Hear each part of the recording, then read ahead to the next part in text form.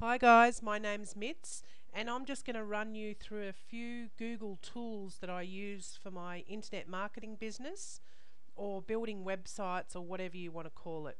Okay, so firstly, if we just go and search for something like WordPress website, okay, now we've got all these goodies in the sidebar here. We've got the Wonder Wheel, related searches and stuff like that.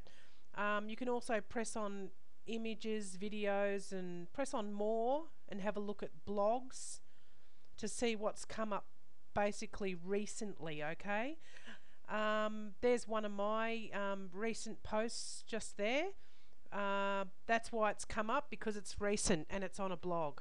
Okay, so we've got all this. I guess that you know about the Wonder Wheel and all that. You have to press on everything and then go down to Wonder Wheel, and it comes up with the related searches going around.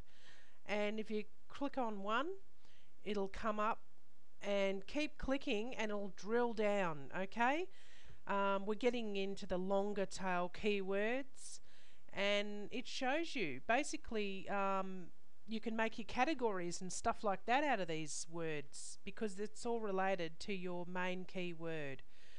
Rightio, so that's basically searching, and this is a great way to check out your competition and see what's going on. Now, some other tools are Google Images, obviously, but you shouldn't steal images. You have to be careful with that. We can go, oh, of course everyone uses Gmail. I don't want to get into that, but it's one of the greatest email programs out there. What we're going to do here, but is we're going to press on more and go down to even more. And here's one of my favorites here. It is Google Alerts, and you can use it for researching stuff. Like, just say you want to write a post about Facebook business tips or something like that. You can put a Google alert out for it, and anything to do with that will be sent to your inbox. So basically, you don't have to go searching around the internet for information. It all comes to you. So Google will send it to you. It's a fantastic service. So seriously, if you're not using that, you need to get into it.